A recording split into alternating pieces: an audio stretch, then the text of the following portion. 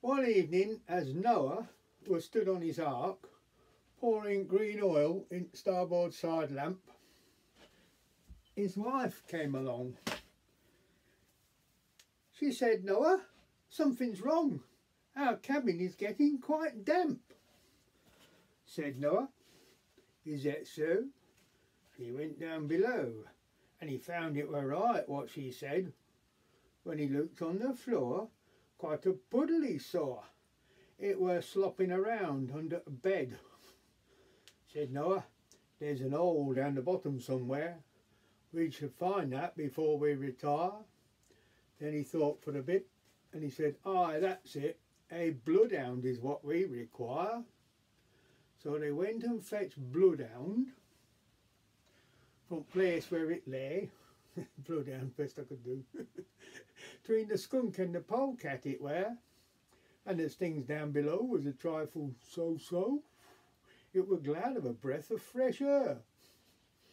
Well, they followed the hound as it went sniffing round until it located the leak. 'Twere a round hole inside like this, about 3 inches wide, where a swordfish had poked in its beak. By gum, how the water streamed in through that hole, till young Shem,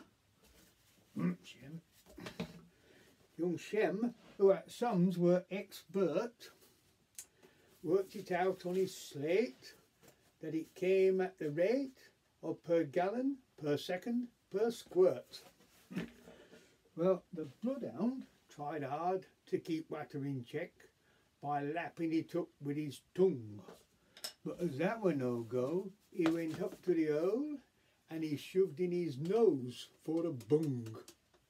Well, that poor faithful hound, he were very near drowned, and they dragged him away none too soon, for the water as rose worked his way up his nose and it blew him out like a balloon. Well, then Mrs. Noah put her elbow in the hole, and she said, "Hey, it's stopped, I believe." But they found pretty soon that she altered her tune, because the water had gone up her sleeve. But seeing as her elbow wasn't doing much good, she said, "Noah, I've an idea. You sit on the leak, and by the end of the week there's no knowing, weather may clear." Well, Noah didn't think much to this idea at all, but thought he'd best give it a try.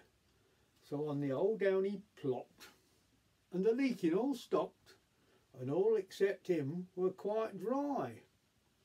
They took him his breakfast and dinner and tea, as day after day there he sat, till the rain had all passed, and they landed at last on top side of Mount Ararat. So that's how old Noah got all safe ashore. But ever since then, strange to tell, them as helped save the ark has all carried a mark, aye, and all their descendants as well.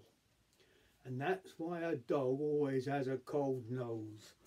A woman, here we go, a woman has cold elbows.